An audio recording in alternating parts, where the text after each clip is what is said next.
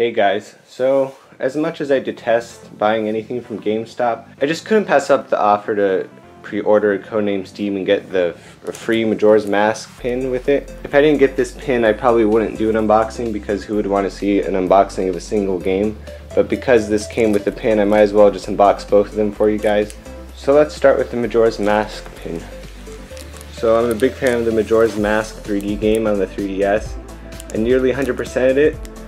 I got all the masks, I got all the stray fairies, I just needed to get all the heart containers and empty bottles, but other than that, I'm a big fan of this game. I think it's in my top 3 favorite Zelda games of all time. So, let's just open this up. I heard people are selling this item for like 50 bucks on eBay, so I don't want to do that. I cherish my collectibles. If you open it up, it seems pretty easy. Take the box out of the wrapping. So here's what the front looks like. The back, there's nothing on it. Now, just like a jewelry box. Open up, and here is the Majora's Mask pin. Wow, it's really detailed.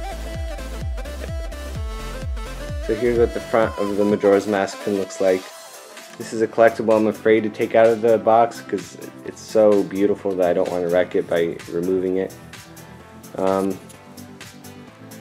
I think I'm just going to leave it like this, but I heard on the back there's a emblem that says like Legend of Zelda Majora's Mask 3D. I love this, and I'm glad I picked it up at the Codename S.T.E.A.M game.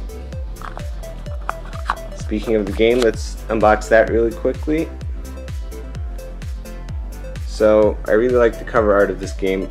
I'm a big fan of the XCOM series and Fire Emblem, and I heard this is kind of a blending of the two, so I can't wait to try that out. I have heard that some negative things about this game are that the alien turns take forever, and sometimes you can't even see what they're doing because the camera's focused on the main character. But I do like the steampunk aesthetic and the American history storyline and stuff, so I heard there's a lot of twists and turns. I can't wait to see what that's all about. Might as well take it out of its shrink wrap right now.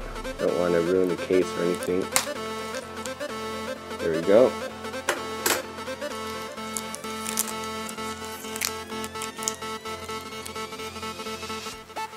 I hate when this happens and get one side and then the rest won't come off.